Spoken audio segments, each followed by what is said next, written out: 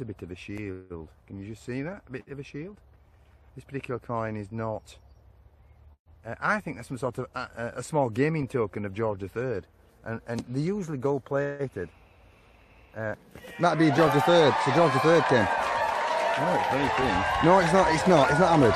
That's William the. That's William the Third love token. That's what that is. It's not hammered. Saxon or medieval? Anybody got any idea? What a beautiful coin you've got there, Ken. Absolutely belter, man. You know. Can you spin it round, Ken? Yeah. It's clean now. Clean now, John. It's clean. That's it.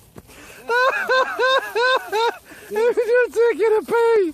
I was just about to film it. There's a bit of bird shit on the mirror. Dildo. It's a dildo. We're finding sexual things now, John.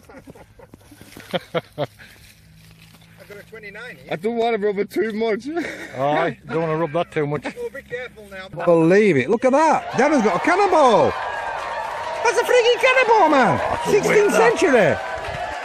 A pounder. You got a pounder. I don't believe it, honestly. Cannonballs are iron, man. Yeah. Yes. Hey. Hey! What you got? Not hammered though, but nice. You know what it looks like? It's a badge. GR. GR. Yes, that's George II probably. Yeah. Or maybe George V. Right. George V. Yeah. But it's either the First World War or Second World War badge.